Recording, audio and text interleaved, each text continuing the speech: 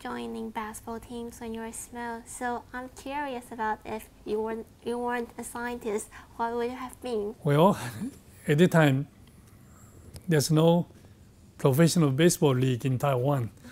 So if there was a professional baseball league, I might consider playing baseball. I was very good at playing baseball at the time.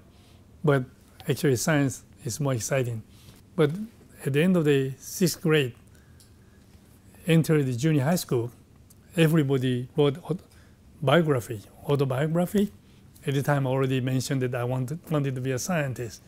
So my teacher was very impressed that the young boy knew what he wanted to do.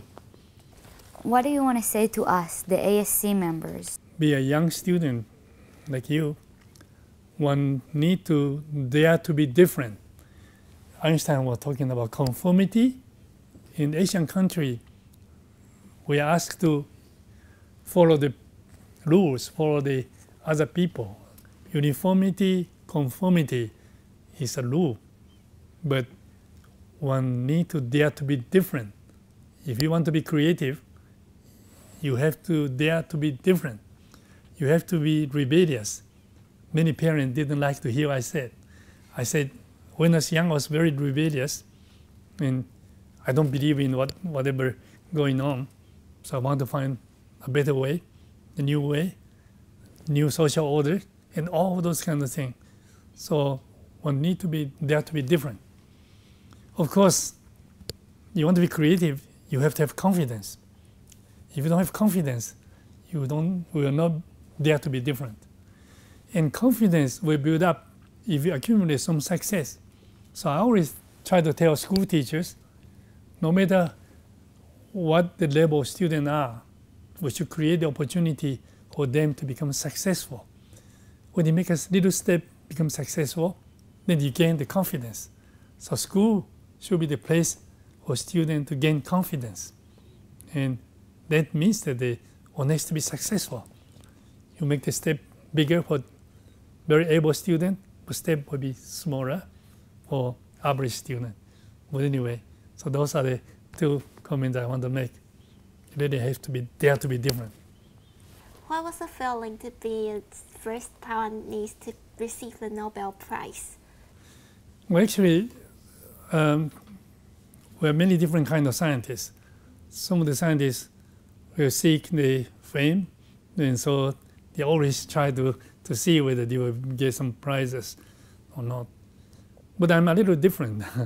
I enjoy working with students and knowing that we are doing the best in the world. That's very satisfactory to know that the people are looking at us and try to see what we found. So I didn't expect that I'll receive a Nobel Prize. That's really not important for me. Important for me is to work with students and bring them up. They are creative. We can do the best in the world. And then gradually people recognize me, recognize our work together, and give me prizes. And those are the things follow you, follow your good work. I thought you would tell me that the hardest point is to come to a dead end, and it's not like this. Well, yes, everybody will have some difficulty, and I mentioned a little earlier, one has to have a habit. Every day you examine what you have done today, and if you have difficulty, what are you going to do tomorrow? Which direction you are going to move on tomorrow? Every week we have to examine yourself and decide what to move. Very often I have students who do experiment until midnight. Experiment didn't work. We all went home. I would not be able to go to sleep until I find a way tomorrow how to do it right. Many of my students will come the next morning. He said, Professor Lee, experiment didn't work because we made a mistake. We should do this. We tried to try this. And I know those students are very hopeful. Sometimes I will see students who come the next morning and say, Professor Lee, didn't work. What should I do? That's not good.